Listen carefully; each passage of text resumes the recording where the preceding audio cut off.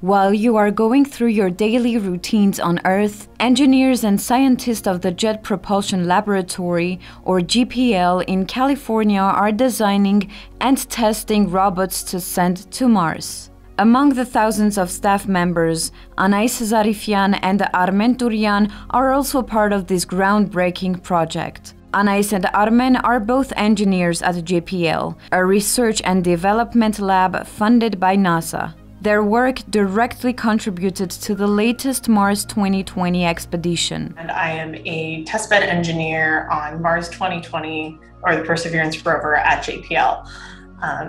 I also do rover operations, so anytime we get data from the rover, I take a look at all the data that comes down from the rover's inertial measurement unit, or the REMU, which basically tells us how we're oriented on Mars and if we're safe to communicate with the rover. I was responsible for the system integration and testing lab and a number of engineers, close to 30 engineers, who were involved with testing and verifying that the systems were going to perform and function the way that we designed them in preparation for launch and landing and surface operations.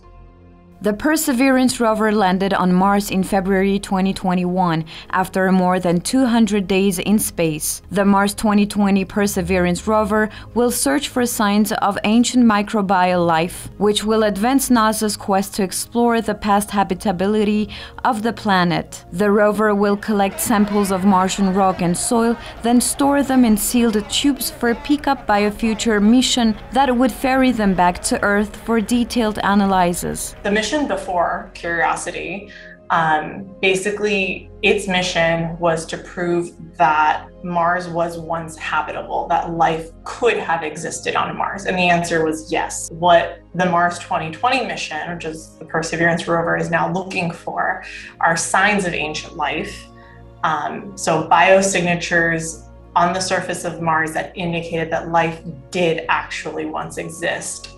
Mars is the easiest planet to get to when you're talking about exploration of the solar system.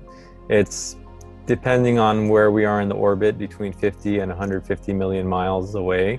So you can get there in about 6 to 9 months. There is hope that we'll be able to send people, and that has a number of benefits. One, we're starting to understand the geology and the mechanisms by which that planet has evolved. And there are a lot of similarities to Earth. There used to be liquid water. There were lakes, rivers. You probably could have drank the water if you were there millions of years ago. In Anais and Armen's opinion, what counts the most is the job they do on a daily basis that will help to know more about Mars. But the fact that there are Armenians like them within the NASA project is a source of pride. When I first started JPL, I was probably one of a handful of Armenians on lab, and there's 5,000–6,000 people that work there. Maybe there was a couple dozen Armenians there. But now I see Armenian names all the time.